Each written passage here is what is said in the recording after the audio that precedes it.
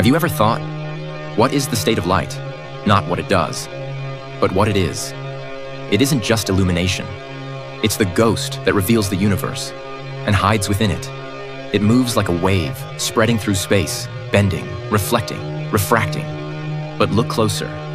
It's also a particle, a photon, a tiny, indivisible spark of energy. No mass, no rest. Yet it can knock electrons loose and power cities. It travels at 299,792 kilometers per second, the cosmic speed limit. But for light itself, time doesn't even exist. To light, there is no before, no after, just now. And then, the double-slit experiment. Fire one photon at a time, and they interfere like a wave, until you observe. Then, they act like particles. It's as if light decides its identity based on your gaze. A rebel, a phantom, not quite matter, not quite energy.